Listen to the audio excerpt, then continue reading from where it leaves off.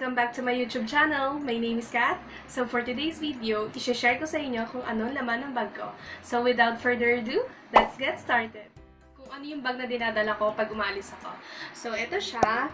Ang tawag dito is Celine Nado Bag Inspired. So ganito lang siya kaliit. Yan. Color deep blue siya. Yan siya. Bali, dito may zipper dito. And dito may zipper din. Ito yung pinaka-main na compartment niya. Yung zipper, yan. Tapos, sobrang liit lang niya. Very handy. Kaya, ito yung dinadala ko talaga madalas kapag umaalis ako. So, ito yung gilid niya. Yan. Then, yung likod niya, parang may bow lang siya rito. Yun nga, design lang. So, pwede mo siyang baliktarin kapag, kunwari, ayaw mo na ito yung nasa harapan mo, pwede mo rin siya yung dito, ito yung iharap mo. So, yan. Ngayon, mag-start na tayo. Ngayon, bubuksan ko na to. So, ito yung laman lang niya. Yan. Kung ano lang yung unang makita dito, yun na lang yung kukunin ko. So, first thing is, itong wallet. Ito yung dinadala ko kasi, yun nga, kasya siya dito. Since maliit lang tong bag na to. So, ayan siya. Yan lang yung wallet ko. Yung mga flamingo dyan. Then, the next one is glasses. Yun. Wala tong grado. Parang, ayan lang. Kasi madalas ako nagkakaroon ng parang sa mata. Yung parang, ano ba tawag yun? Kulite. Kasi kulang sa vitamin C. So, yun. Kapag may ganun ako, ito yung ginagamit ko. Lang siya. Nabili ko lang siya sa SM. Tapos, eh siya. May case siya para hindi siya masira or mabasag. So, next is inhaler. Ayun, kasi nung nagsuschool ako, nung grade 11 ako, sobrang lagi akong hinihingal. Lalo na kapag merong mga alikabok. So, yan. Shoutout pala kay Boy P. Thank you dito. Tapos, the next thing is this Sakura hand cream. So, ito siya. Hand cream lang siya. Minsan kasi kapag dry na dry yung mga, yun nga, kamay ko, ito, nilalagay ko. And next is, syempre, powder. Para laging fresh. So, this is the Johnson Blooms Baby Powder in pink. And next is this Prescripto in 83. Number 83. Yung siya, wala na siyang laman. Sobrang gamit na gamit to. And next is, syempre, brush. Syempre, kailangan palaging ayos, presentable. So, yeah.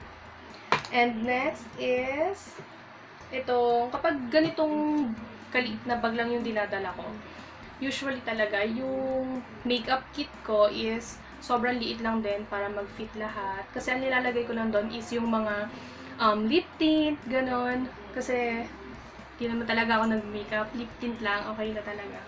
So, ito yung ginagamit kong pouch. Ito siya. Galing na to sa, sa airplane, doon lang sa Qatar, nakuha lang. So, ito siya. Ito yung laman niya. Syempre, merong alcohol. Kailangan, lalo na kapag kumakain, gano'n. Lalo na kapag sa school, sobrang kailangan ko to. And then, the next thing is, syempre girls, alam niyo na, panty liners, in case. And nagdadala rin talaga ako ng sanitary napkins kasi syempre hindi naman natin talaga nape-predict kung kailan tayo magkakaroon, gano'n. So, yun. Or kaya kapag may best friend ka or classmate na nangangailangan, yun. Pag may biglang periods, syempre, yan. And next is itong Clean and Clear Oil Control Film. Yun. Oil blotting sheet siya.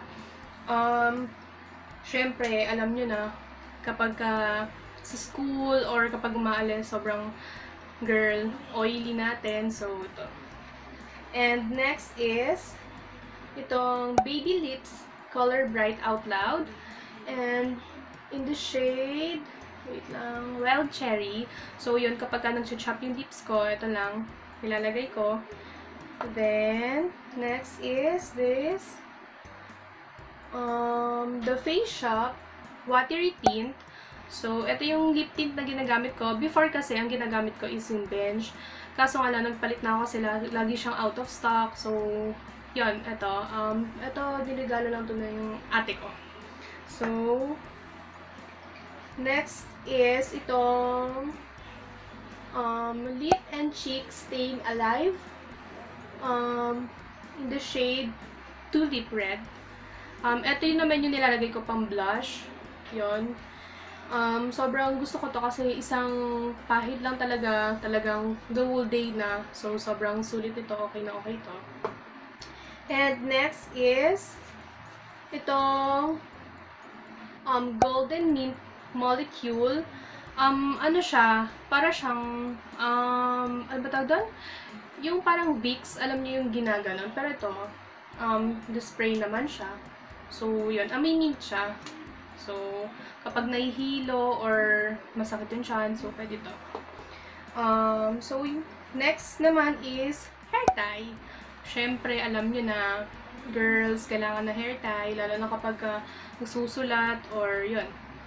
And, so, yun na yung laman nito. Next naman is, na dinadala ko is ito, card holder na mayroon siya lalagyan ng keys, susi ng bahay, yon. Tapos, ito siya, yung card keys. Ayan. Ito yung cards na nandito. Wait lang. Itong, yun, meron akong shakies. Shakies. Itong ID ko sa hospital, yun, kapag magpapacheck up. So, tagal na nito. Sobrang bata pa ako dito. Yan. Yan. Tapos, ano pa ba?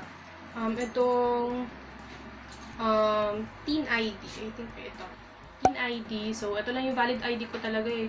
Kaya sobrang tinatago ko talaga to kasi ito lang yung pinipresent ko kapag kunwari. Kailangan talaga, ito lang talaga yung binibigay ko kasi isa lang talaga yung valid ID ko. Bukod sa student's ID, eh syempre, hindi naman pwede yun i-present kapag, lalo na kapag valid ID yung hinahanap. So, ito. Then, ano pa ba? Wala, ito lang. LBC card. So, ayun lang. Then, ang sunod naman is camera. Yun, ito yung Instax Mini 8 ko. Dinadala ko to, lalo na kapag umalis kami ng boyfriend ko. Kasi, yun nga, excuse me, kapag yun, magte-take ng pictures, yun. Tapos, ganito lang siya. Ito yung likod niya. Then, ito yung side. Tapos, ito yung nalagyan ng strap. Pag gusto mo siya isabit sa neck mo. Tapos, ito siya. Open natin. Ito lang siya. Tapos, ito, removable to. So, very handy din to. Kapag gusto mo yung lalagay mo lang dito yung strap. Tapos, yun. Sasabit mo lang siya. Yun.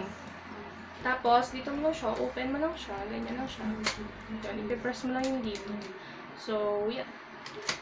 Ito yung ginagamit namin pang pictures. Kasi, gusto ko to kasi sobrang parang ang-timeless tignan. Tapos, sobrang yung pictures, di ba yung iba pag galing sa print, di ba nag-fade yun? Ang pinabili ko talaga to kasi ang cute lang talaga niya. Wait guys, papakita ko sa inyo yung mga pictures.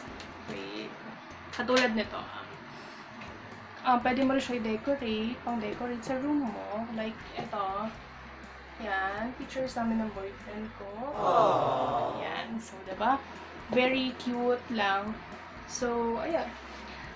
Ayun na yung laman ng bag ko.